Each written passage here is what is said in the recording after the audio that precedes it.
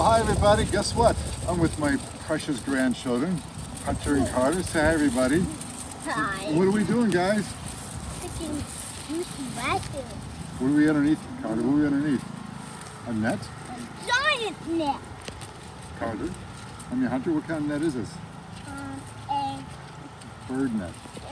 Why do we have a bird net down here for? Because all the turkeys were eating. Turkeys were eating the berries. Well, look at here. Look at the raspberries in here. Since I put this net down, we've been having all kinds of wonderful raspberries, aren't we now? Why don't you go ahead and pick those in there, Hunter? So walk right in there. There we go. Oh, this is the best, huh? Nothing like picking raspberries with your grandchildren. Now, let's see how many we can get in the... eating a lot of raspberries. Let's see how many we can get in the bucket versus in their tummies, right? Huh? Aww, oh, here, you missed one over there. Right, big one right there. These are big, big purple raspberries. Right there, there we go. Oh yeah, here you go. Put it. Oh, you too? All right. So what do you like doing with raspberries, guys? What do you like using them for? You eat them. And raspberry milkshakes. Oh, milkshakes? And pies and smoothies. Smoothies, yeah. What do you like about raspberries, Hunter? Just eating them normal. Just eating them normal?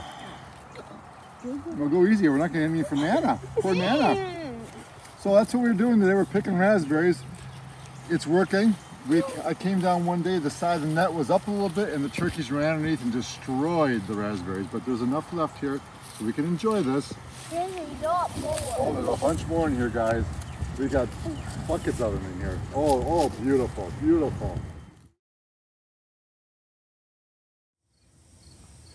Hello everybody again, and as you can see, we finished up picking raspberries with the grandchildren. That's always exciting to have them come along and help. Of course, probably more went in the stomachs in the container, but I got a few left there. Actually, these weren't the ones we were picking. We're picking some of the purple red ones down by the road. But these here were black raspberries. They're pretty well done. So what I want to do in this video here, not just talk about picking raspberries, which we did, is talking about how to prepare them for next year.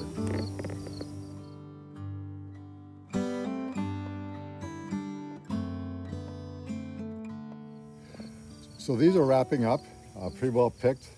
What I'm going to do is now show you how to prepare these for next year, because you just don't just let the berries wrap up. You got to get in there and do some things, some cultural things, which I'm going to show you, and so we can get some beautiful raspberries for next year, hopefully. So here we go. So we're going to go ahead and work on getting the netting off. I do have some, it's getting a little dark, but use some bird netting on it. Can kind of help keep the birds out. I did have a few birds that fly up inside. But I'm going to go ahead and put some gloves on because black raspberries tend to have thorns. I guess they do culture some that don't have any thorns on, but these do. So we're going to go ahead and pull the netting off of here. And then I'm going to go ahead and show you what we're going to do as far as preparing these guys for next year. All right, so what we're going to do, we're going to dig into this bush right here. Now there are two different support systems you can do. Some do poles in the ground like this. These are just some pieces of 2x2. Stuck in the ground, and I do attach the canes to them. And then I'm going to show you the other support system. Come over here, Linda. Netting's still around this here. I got to pull this off for a moment, but this is more of a trellising system with cable between the two, and then we do support the vines on that. But we'll get that in a little bit here. Let's go back to this one here. All right, so black raspberries, like I said, they grow on. The fruit is produced off of the fruit is produced off of the following year's growth. So I'll give you an example. What I'm cutting out right now is the growth we had last summer. So I'll get this off of here. Hold on here. I need to be sharp for my clippers. Sorry about that. But anyways, so I'm cutting off the old vines. Going to pull them out like that. Now already what's coming up, if you can see down here, then I know it's starting to get a little dark, but that's the new ones coming up, these new shoots here. Okay, so we'll deal with those in a moment here while we get the old stuff out of the way. Without color. Yes, it's fresh, new green, and it's almost like a minty color. Yeah. So it helps you to know which ones. Right. Yeah, the old ones here, I'll pull one out here.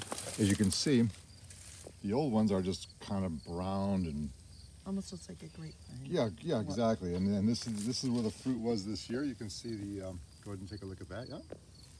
You can see where the old You can see right there, we go where the old, where they were picked, yep. And that's what we want. So now we've got a couple of new canes coming out of here. I only want about 4, so I'm going to take this one out. This one's kind of struggling anyways. We'll clip that one out of there. 4 is really maxing because it gets overcrowded and you won't get as much fruits off of it. So we're just going to do this here now. Next thing we're going to do, I will be tying this up in a moment, is we want to go probably about, now I'm 6'4", so I'd say about medium height. We're going to cut these guys off right about here.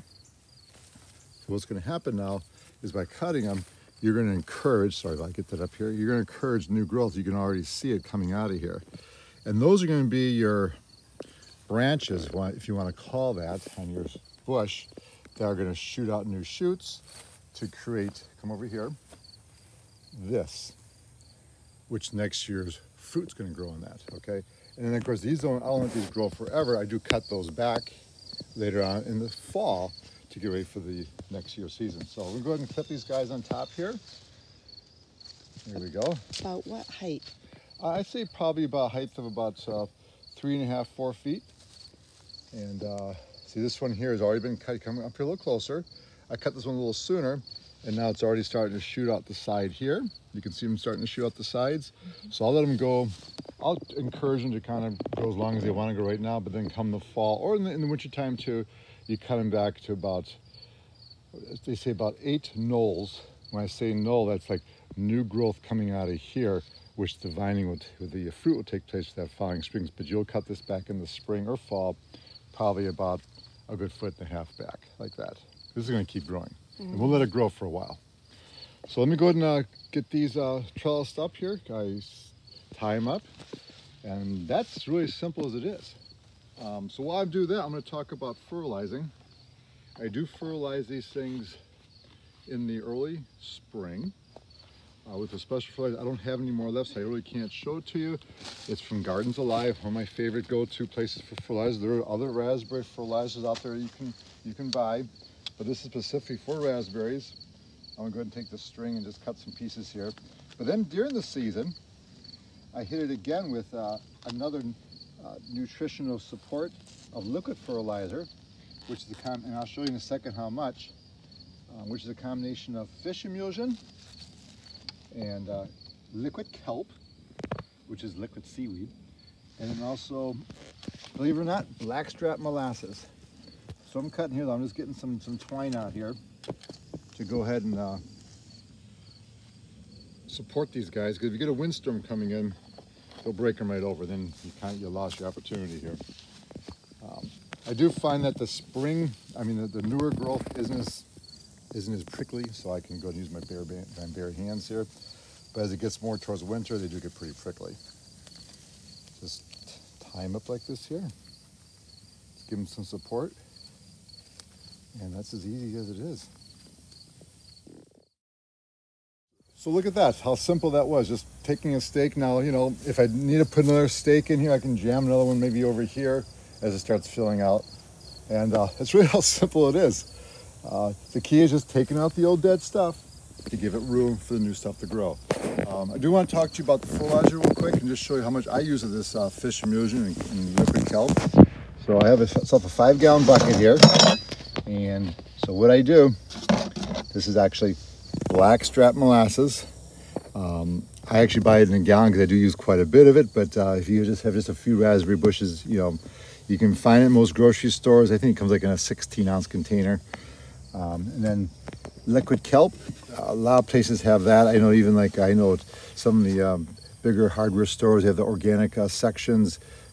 Most places carry some kind of liquid kelp, or you can find it online quite easily too. So my solution mixture is, I'm sorry, this container is well used here, but anyways, half a gallon, for a 5-gallon pail of water, fish emulsion, you're going to take half a cup of this, okay? So I'm not going to pour right now because I'm not going to fertilize them tonight, but half a cup of that. And then for tablespoons wise, I'm going to do 2.5 to 3 tablespoons of the liquid kelp in the water, and then 2.5 to 3 tablespoons of the blackstrap molasses. Now the blackstrap molasses has potassium in it, and that's what your blossoms like. So actually put this on when it's starting to blossom and while it's fruiting. I actually have a whole row of raspberries down by the street, which will start doing their fall raspberries, a different variety. And every 2 weeks, probably from end of June up to the middle of August, I'll keep hitting it with that over and over. As far as every couple of weeks, you give it a good shot at this. And that helps get the berries bigger, keeps the nutrient level going, because a lot of times as raspberries are forming in new fruits, a lot of times as blossoms coming behind, they just keep on producing for a while. So that's how you get more fruit. So, and then as far as the 5-gallon pail, so all you do, really, like a bush this size here, I'll probably give it a good 1.5 gallons. I just dump it on. Next one here, when these are done here, I'll dump it on. Do I need to really fertilize it right now? I'm debating, I may. I'll give it a little bit, but I'm more concerned about giving it liquid because it's been a little dry lately. So that's what we do. Just keep the nutrients up while it's producing. Hit it with some nutrients in the spring, some good organic fertilizer for raspberries in the spring. And then come fall, I'll go ahead and do a little pruning back in the fall of the extra growth that took place before they start hardening up. So what I do in the fall is I actually spray the black raspberries with a fungicide, because there is a blight that hits black raspberries. It comes from the wild raspberries out in the woods, believe it or not. And you're supposed to have your black raspberries 300 to 500 feet away from any other raspberry. Well, they're probably about 100 feet away, so I do push it, so that helps take care of that blight problem. And also might hit it again in the spring as the spring gets going. So it's a look for a product that takes care of blights for raspberries, and we'll put it in the comment section of what to use. So there we go. That's pretty much how, it really isn't that difficult. It's just following those couple little steps of nutrition, fertilizing, and taking care of the blights, and enjoying lovely black raspberries. You do need to net them though, because I'll tell you what, you won't get berries if you don't net them. At least that's true around here. But other than that, I appreciate you coming along with us and checking this out. And they have a lot more videos coming up, a lot more ideas. So don't be afraid to try raspberries in your garden. It's well worth it. And once again, any questions you have, go ahead and feel free to ask. I'll be happy to answer them back for you. And once again, thank you for those who are watching our channel continually, and for those who are new subscribers, I appreciate it. And looking forward to sharing more videos with you. You don't want to miss, because this is what we do. You want to get some more raspberries like this, you got to do the work, but it's fun. Have a good rest of the day. Bye. Carter, what should the new people do when they get in the video? What should they do? Like and subscribe. Like and subscribe. Awesome. And hit that notification bell.